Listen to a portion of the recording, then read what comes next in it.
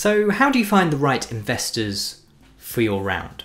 Well, there's a number of different things to consider here, not least the type of investor that you reach out to. So first of all, you need to do your research. You need to think about finding investors that understand your niche, have an interest in your sector, really enjoy working with and have worked in the past with founders in your space, because they're the ones who are going to be most likely to be interested in investing in your business. So you need to be doing your research. You need to be using tools like Crunchbase or LinkedIn to do your research and find investors. Now, there's a few different ways of doing this. You can research companies that are similar to yours that have recently raised funding, and you could find the investors that invested in them. You could simply look for investors listed on Crunchbase under a certain niche for a certain round size. You could have a look at businesses that have recently exited in your niche, because suddenly in this position you have founders that have recently exited. They've suddenly got a load of capital that they didn't have a few years ago. They've got this huge amount of capital, and what's one of the first things that founders do when they have a huge exit for their startup? They think, I'm going to start investing in founders like me and get their businesses off the ground. So you can look and approach those founders of people who've successfully exited in your niche. You could also look at the investors of those exited businesses in your niche as well, because they've just had a massive payday and an investment in your sector has just paid off big time for them. So they might be willing to invest in something similar in a similar niche because they know that they've had a great success in that space already. So there's a few different ways you can start researching and building a target list of potential investors. But the other thing you can do is actually use LinkedIn to just reach out to your existing network. You can promote your investment campaign to your existing network, and you'll be able to draw people out who you already know, like, and trust, and perhaps never even knew were angel investors. So you can put a post out about your investment campaign and suddenly start attracting the CFO or the CEO or the founder of businesses that you've interacted with or perhaps even worked for in the past,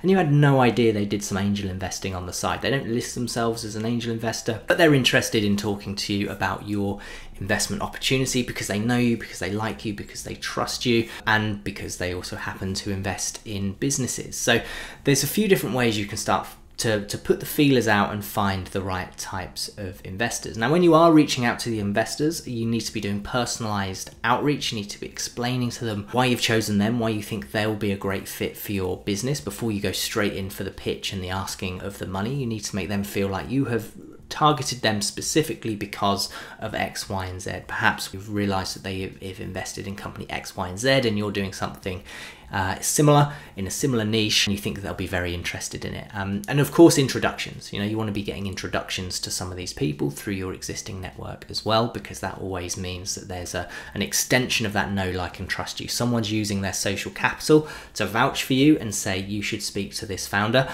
I think that they're really good and they're really onto something exciting. So they're using their social capital, and that becomes your social capital and means that an investor's much more likely to engage with you and respond with you. So that's about finding investors, but it's not necessarily about finding the right angel investors, because there's lots of different types of investors and different characters, and you need to make sure you have the right investors for you in your business. So you might want to interview those investors. They're going to be interviewing you about whether or not you're a great investment opportunity, but you should be interviewing them about whether or not they're a great investor. So you want to be finding things out from them. Are they a passive or an active investor? Do they like to get involved? Do they want a seat on the board? Do they want some advisory capacity within your business? Or are they pretty passive? Do they just put the money in and then leave you alone? Now, for some of you, you would ideally want an active investor that can bring knowledge and value and support, networks of people that they can introduce you to.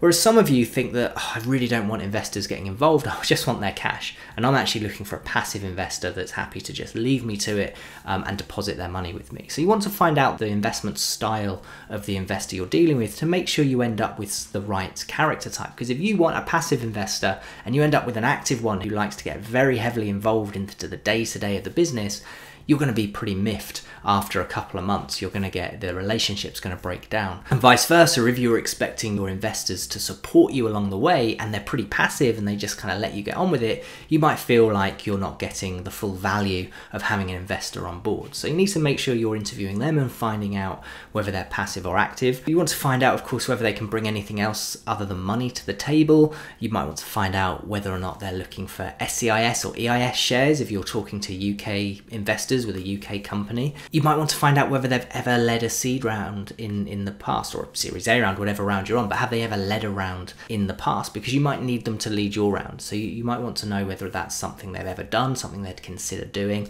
And you're going to want to find out what typical check size they write, right? There's no point in talking and spending time trying to get an investor to invest in your business if they invest in too smaller check sizes and you're really looking for a few larger investors rather than lots of smaller ones. So find out what kind of check size they write and whether that fits with your strategy and what you're looking to achieve. So you can interview them as much as they are interviewing you through this process. And of course, they're going to be doing their due diligence on you, so you should be doing your due diligence on them.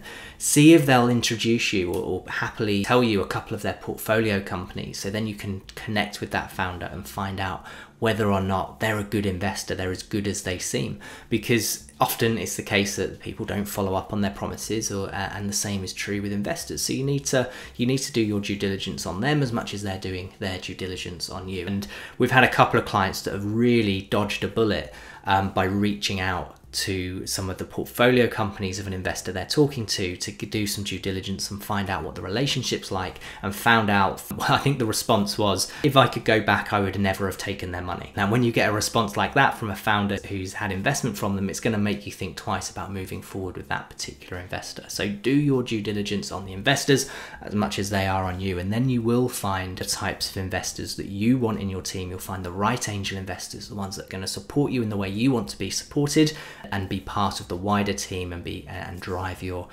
business forward. So trust your gut, do your research, interview the investors, and then you will sure to find the perfect investors for your business.